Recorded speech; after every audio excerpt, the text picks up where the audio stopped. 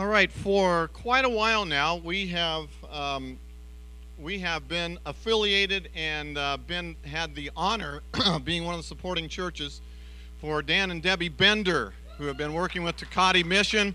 It's kind of like the man who needs no introduction here, but I'll introduce him anyway. Dan Bender from Takati Mission, and he's going to explain what's been going on both with Takati and in some new things that they're doing, branching out to do other ministries. Dan, great to have you here today, brother. Good to see you. Thanks. God bless. I won't need this mic. You won't need the what? Well, good. No.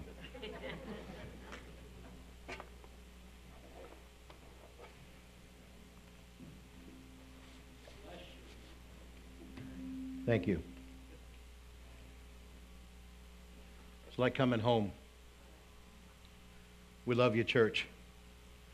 Thank you so much for the love and support and prayers.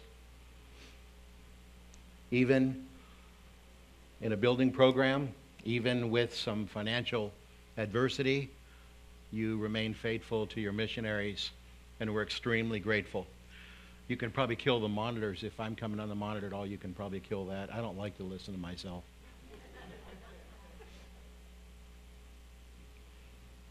One of the scribes came and heard them arguing and recognized that he had answered them well, asked him, "What commandment is the foremost of all?" Jesus answered, "The foremost is, Hear, O Israel, the Lord our God, the Lord is one." Say it with me if you know it.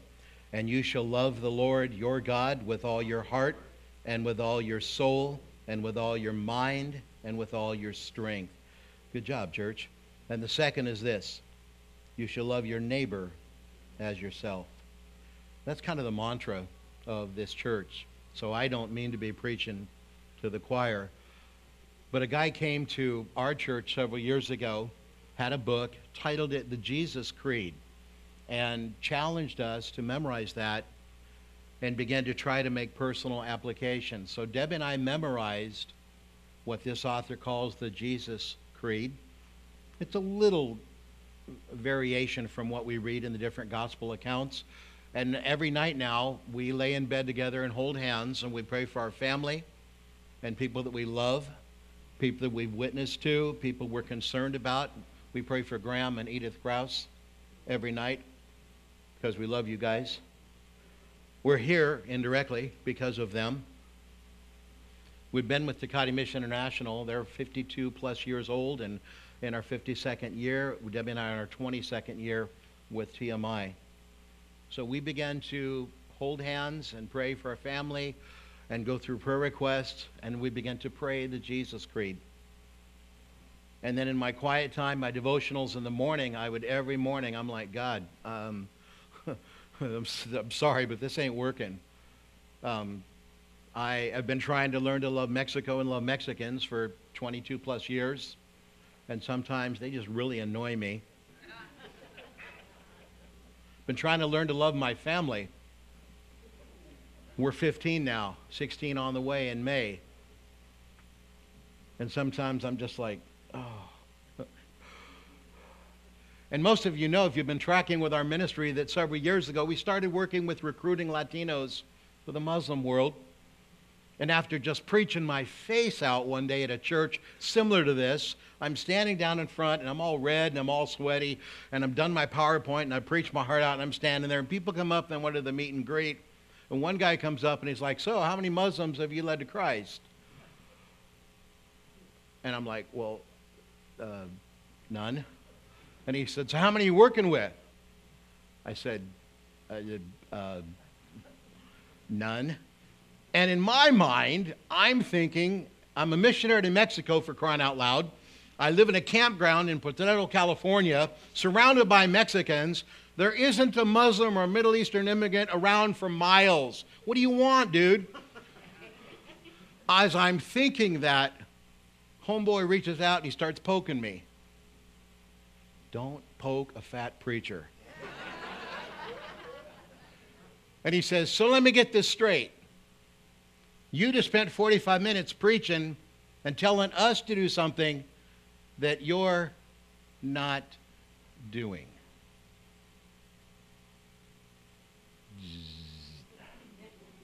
I'm already little.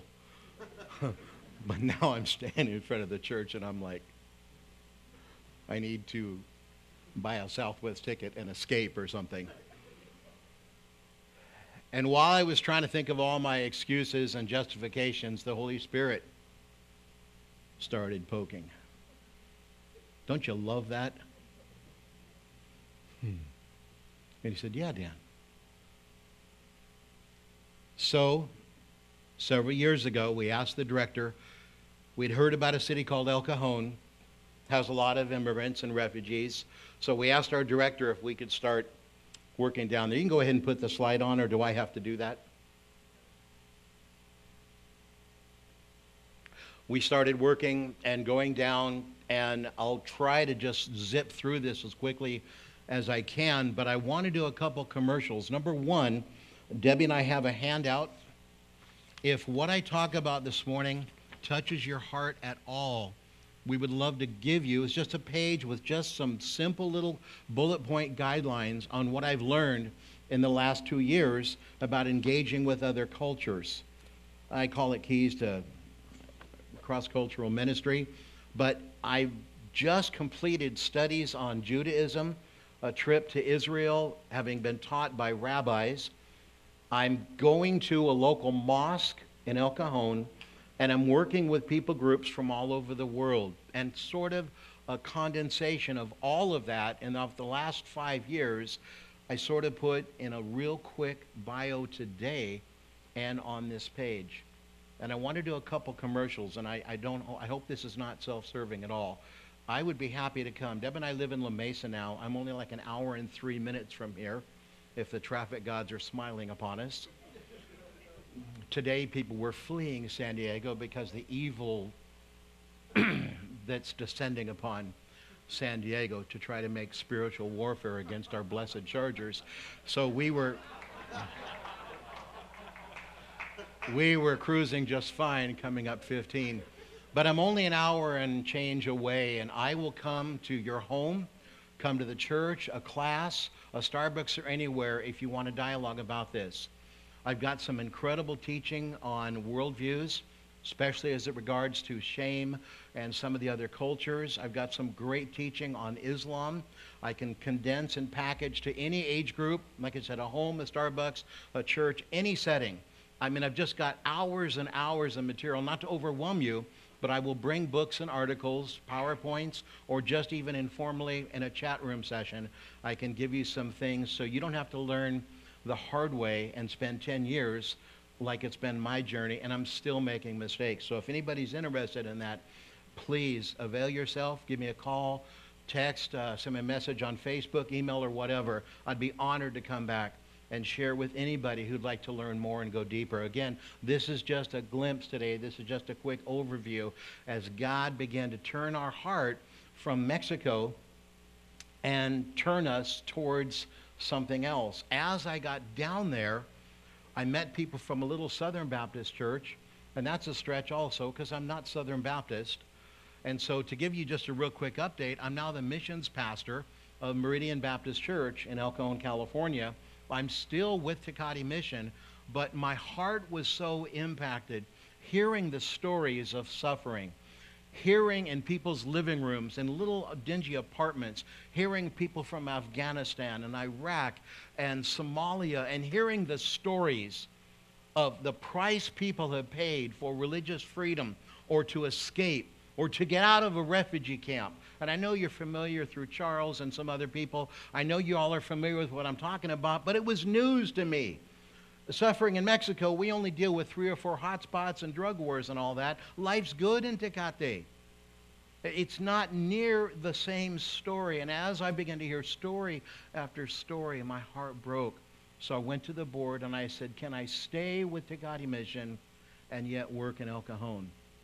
And being the gracious and wonderful spiritual giant men that they are, they said, no.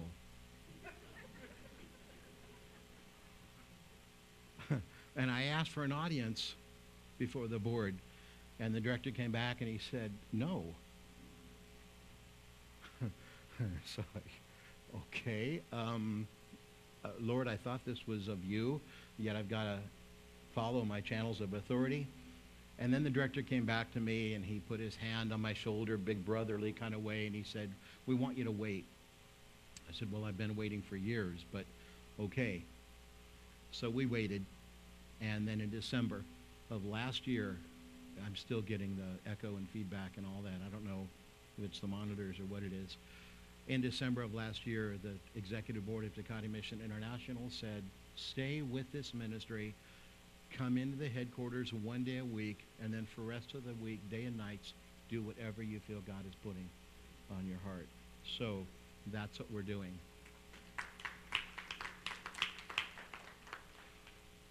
We moved to La Mesa. We actually tried to move to El Cajon. We were turned down by 50 different either owners or property management companies or agents or whatever. We simply did not have the money, the credit, our family size was too big, or whatever. The Lord opened this home in La Mesa. We like it now, and we're very comfortable there. This is the most recent family shot, and this is setting the timer on my digital camera. My son Josh running and jumping in front. I don't know why I've got grandkids with their fingers up their nose. My daughter's flashing gang signs back there. I don't know. I look like King Tut sitting in front, this big old fat walrus in shorts or whatever. I'm sorry, folks. We tried like 10 times. This was the best of all of them, so I'm going with it. Praise God, another grandbaby, another Bender boy baby is in the factory, and Lord willing, we'll be expanding the family to 16 in May. So there's some purposes for today, and I always prepare too much and have too much material and too many slides. But if you can just scan some of these slides real quickly, so you'll know what I'm at least trying and attempting to do. And I would like to at least share the challenge of loving our new neighbor. And it's been difficult for me. It's been a journey for Debbie and I to figure out who is my neighbor, what does that mean, and what do I do with these new concepts. Now, just so you know, it wasn't a natural, normal, easy transition for me to love Mexican people. I grew up in a Mexican town. I was involved with gangs, and there was a lot of fights, and they didn't like me, and I didn't like them. It wasn't a smooth, normal life transition to begin to love Mexico and love Mexican people. When I first was challenged to consider Islam was after 9/11, and like many Americans, I had all kinds of mixed emotions. The Bible verses began to speak to me and minister to me, and the Holy Spirit began to say with that gentle tapping. Homeboy in front of the Baptist church was tapping hard. The Holy Spirit with that still small voice was tapping gently, saying, "Dan, if I'm enough for you, if my love and grace and mercy could forgive you and wash you from all that you have done, if I could call you into ministry and prepare you by daily renewing your heart and trying to get you to love other people and see others as I see them, can't you add other people groups in there? Can't you learn to love not just Mexicans and Americans? Can't you learn to love other people as well?" Now, as far as a missiologist, that's the technical study of missions, here's what many of us think. America had a chance.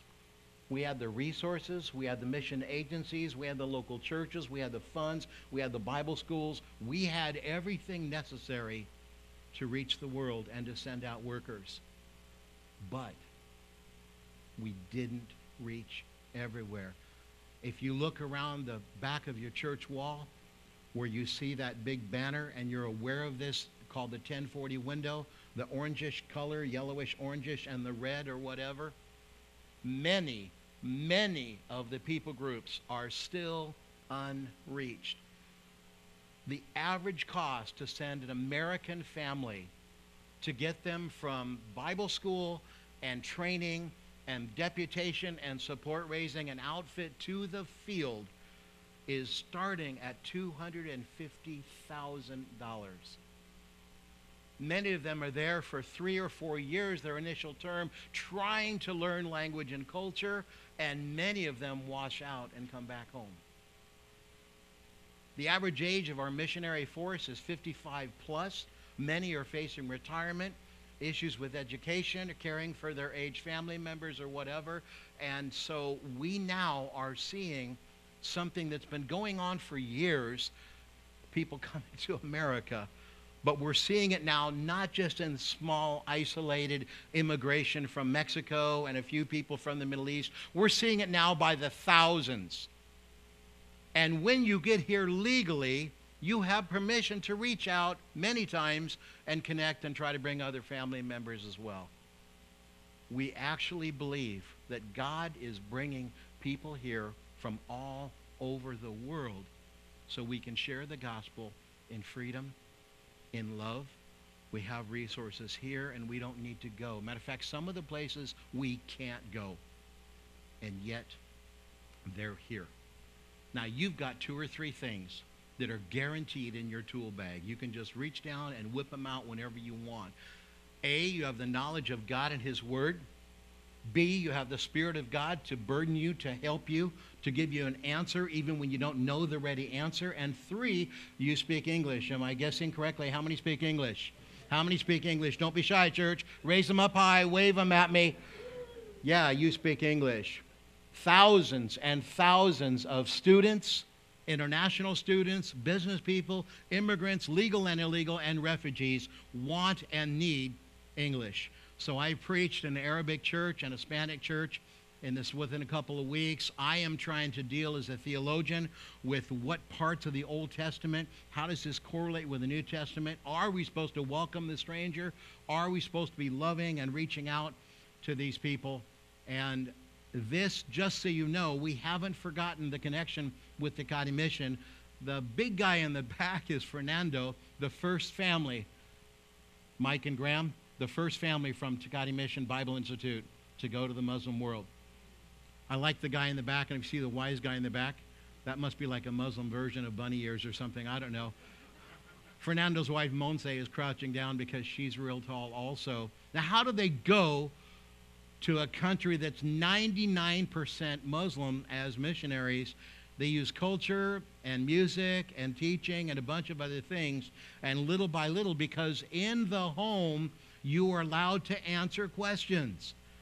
When you come into the home, and I thought Hispanic hospitality rocked, and it does. They probably beat us as Americans hands down, but I had no idea. Hospitality in the Middle East is a code.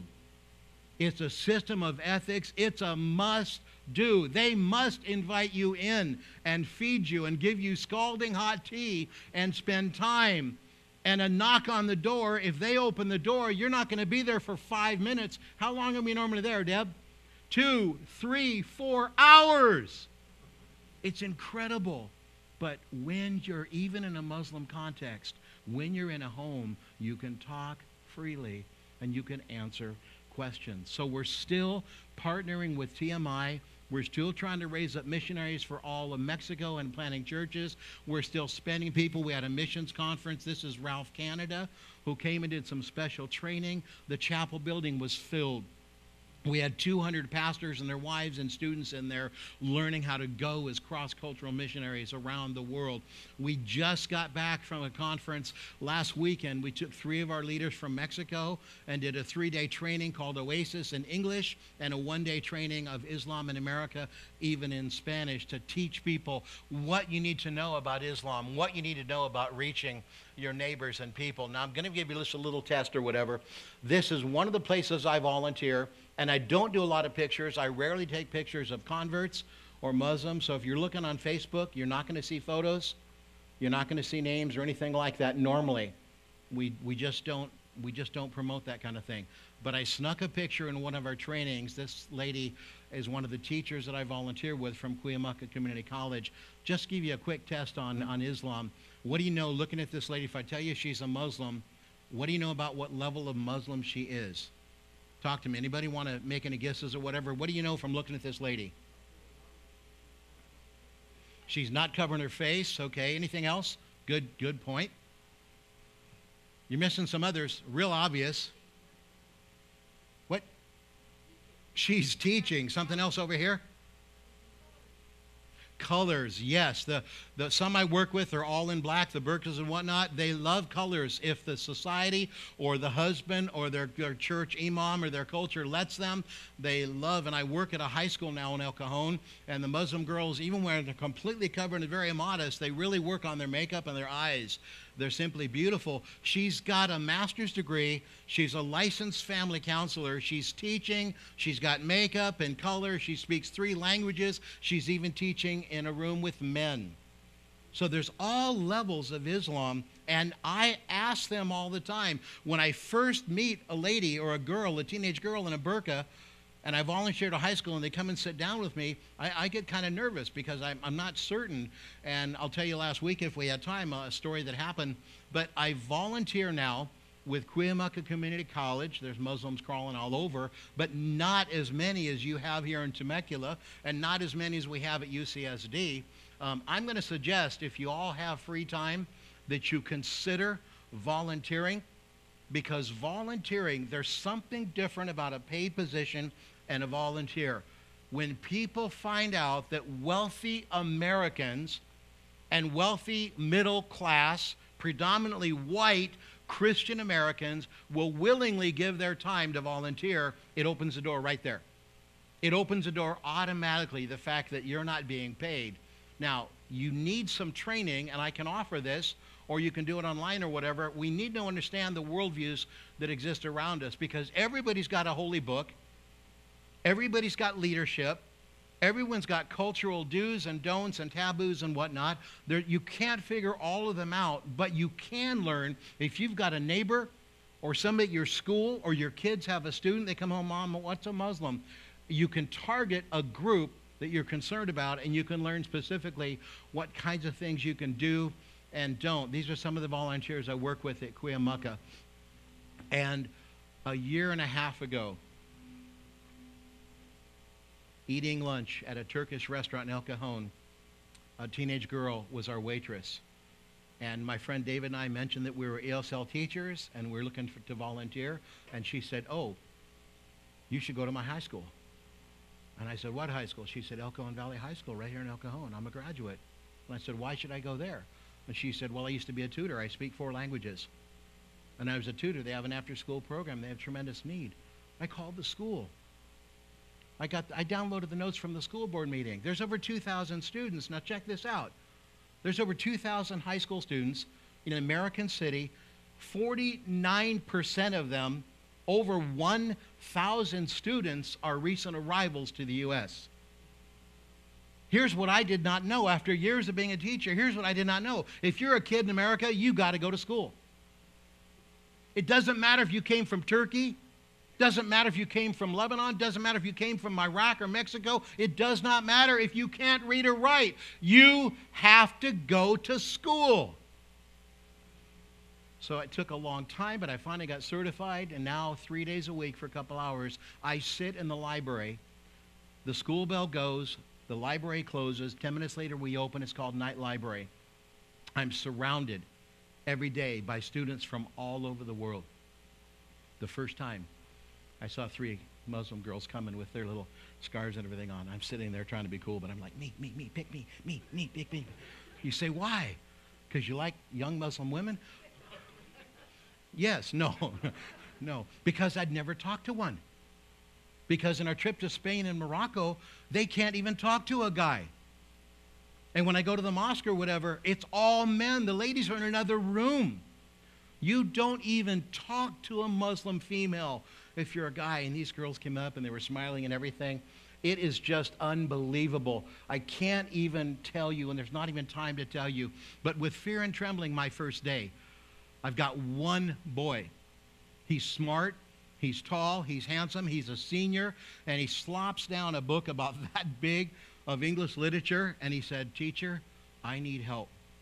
I said, okay, that's why I'm here. What can I help with? He opens to this famous poem called The Seafarer. Anybody familiar with it? Translated from Old English. It's all full of idioms and metaphors and similes, stuff about the sea. It's like every third word stood for something else. And I'm like, oh, Lord. Literature. You're kidding me. And we started, and he's taking notes, and I am transliterating and explaining things and going on. And after about 40 minutes of this, I'm going, Spirit of God, is this why you called me to do all this training and move and lose church support? Am I here to help a kid understand literature? And the Holy Spirit seemed to say, Dan, just be cool. And I got to the last page, and the author, this is right out of the book, American high school textbook, right out of the book, the author stops talking about the sea and starts talking about life and death and eternity. Can somebody read the line in red?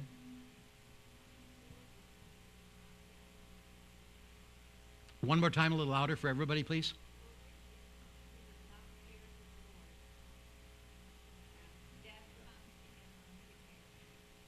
And I'm looking at this, and I'm going, we're not talking about the ocean anymore.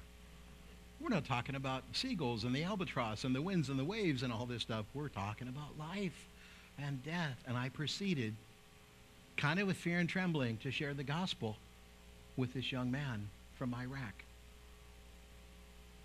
Thank you, teacher. Very helpful. I had 2.5 hours just about with that young man. See, folks, my God and your God, he does curriculum too. I started going to a mosque. I figured, well, I might as well really dive in, right? So I went when they weren't open, met a young man named Kamir, and I said, my name's Dan Bender.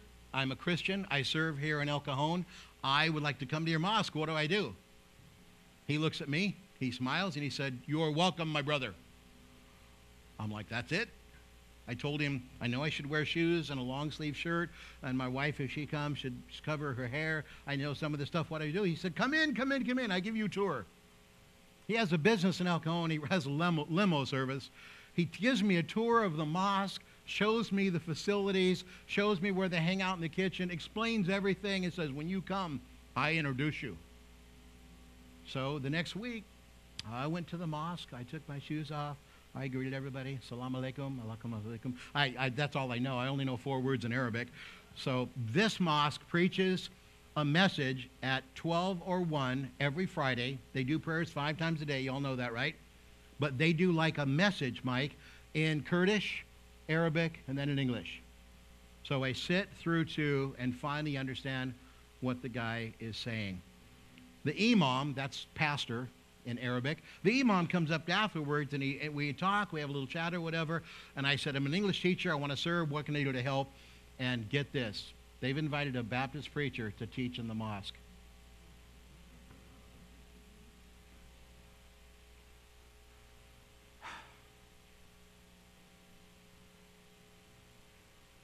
I'm going to show you a video clip right now that's powerful. It's in the middle of a thought. It's by one of my heroes named John Piper. And he's talking about, is there really a judgment, a hell in our culture, which is postmodern and pluralistic, which means you can believe anything or you can believe nothing? Do we really believe there's a judgment? Do we really believe Jesus is the only way? And what are we to tell people?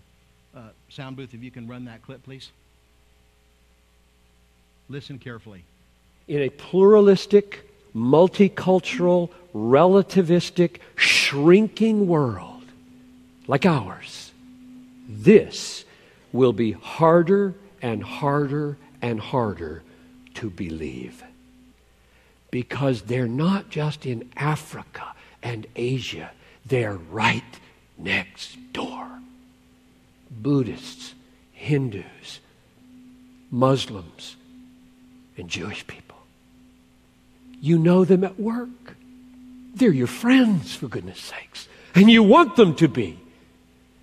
And when they ask you, so you're saying, if I don't embrace your Jesus, you think I'm going to go to hell? What are you going to say right there?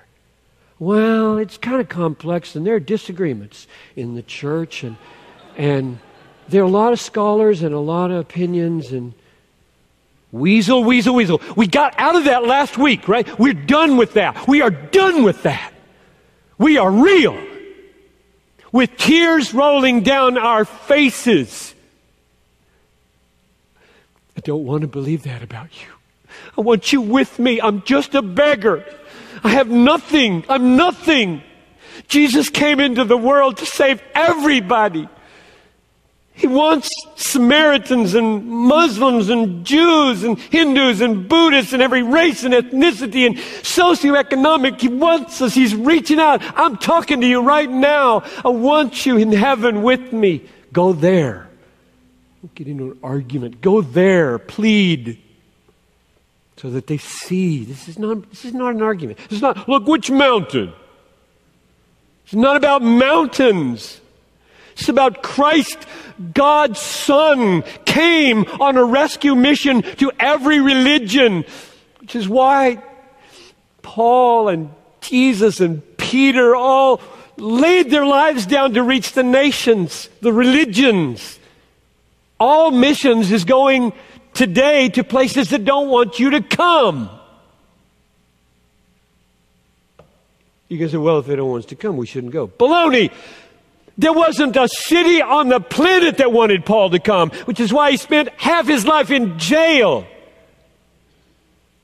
beaten with stripes 5 times, with rods 3 times, shipwreck over and over. He went into synagogue after synagogue where they drove him out. You don't go where you're wanted. You go where you're needed. You die if you have to, in order to show who He is in a pluralistic, multicultural loop on there. Sorry.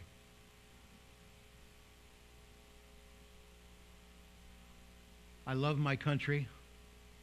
I love my culture, good or bad. I'm proud to be an American. But I'm concerned about the church. And I believe the Americans have lost the courage and the pioneering spirit that settled this vast land and sent us around the world to conquer, to wage war, to do whatever. We've gotten so commonplace. We've gotten so comfortable. We've gotten to the place where we do church. We punch in, we punch back out, and then we just go about our lives or whatever. You are a plant. You are a cell group. You are sleepers in Islamic terrorism terminology. God has placed you here to infect your neighborhood, your schools, your Walmarts, everything in Temecula and beyond. We are not really that different. I know more about Islam than thousands of Muslims in the world. They don't even all know what they believe or why. Newsflash. I meet Christians every day that don't know what they believe and why.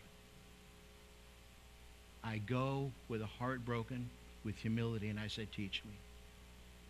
So a young girl, all dressed in black, all I can see is her face. She comes to my table last week. Her name is Dua. She says, I can't say it right because we're missing some letters in our English alphabet. I start working with her. She had a horrible book of literature. It was all full of sex, drugs, and rock and roll and horrible stuff. And I excuse myself. I cannot explain this to you out of respect for your culture. I had a female teacher take her through that. And then afterwards, she came back to my table again. She said, I would like to study with you, please. And I said, okay. I told her why my culture had changed, how we departed from the commandments of God. She didn't know the 10 Commandments, but when I say Moses, they perk right up. When I talk about Jesus, the Messiah, or Jesus, the prophet, or John the Baptist, or David, or any of our prophets, they listen because they're told to respect the people of the book, Jews and Christians, and they're told to respect the prophets. And I began to teach her why she's seeing in America, why she's living in America that's not the way God wants it to be, but we still, some of us have a heart for God and holiness. And I said, I'd love to meet your family. Where do you go to mosque? She said, Santee. She's a Shiite Muslim, and if you know anything about Islam, that's the other side. The mosque I'm going to is Sunni. They don't like each other at all in the Islamic world. But I said, I'd love to meet your father. I'd love to meet your family. She said, well, I'd love you to meet my dad, but he's in Iraq. They won't let him come over here. And she said, but you could email him. She gets out her BlackBerry, looks up her dad's email, and gives it to me. And she said, you know, right now in Iraq, email's not reliable. She said, I know, you call him. I said, I'm going to call Baghdad? She said, yeah, you call him. He's got Magic Jack. He's got a 619 phone number. You call him. He'd love to talk to you. I called him. I'm on the freeway going to a pastor's training in Oceanside. He calls me back. We talked all the way up the freeway to Oceanside. He's a professor. He leads all the educational universities in the country of Baghdad. And he said, Dan, you may work with my daughter. You can call me or email me day or night. You can ask me any question. I am honored that you care about my daughter's education. Go to the last slide and we'll quit. One more slide. Oh, I have it. I'm sorry. Clueless. All right. You know this verse. You've heard this concept 1,000 times. Church, God is bringing the nations here. God has given you love. You say, Dan, my act isn't all together. I have trouble in my life. I've got issues or whatever. You're not called to be perfect and know all theology and even Islamic theology. You're called to love. God wants people before his throne from every tribe, every language, every nation, bowing down and worshiping him. You can teach, you can befriend, you can smile, you can learn, you can serve in Jesus' name. God wants us to reach everybody. Our neighbor isn't just our neighbor. Our neighbor is anyone who needs the gospel. Would you stand together, please?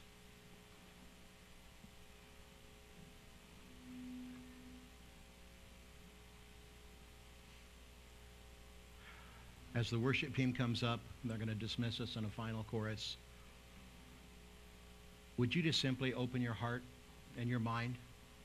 If you want to love the Lord with all your heart, with all your soul, with all your mind and your strength, and love your neighbor as yourself, if you care that God wants people from every race with you in heaven, would you just simply pray real quickly with me and say, God, use me to bring the light of the gospel. Love somebody who needs to hear about Jesus. Would you just pray that with me, please? So, Father, thank you for Jesus Christ. Thank you that your death and your blood and your resurrection has paid for our pardon and sealed our redemption for all eternity. God, one day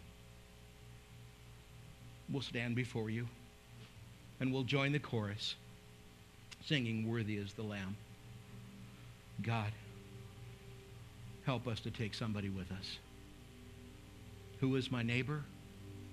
The one who needs you. Use my life, Lord. Amen.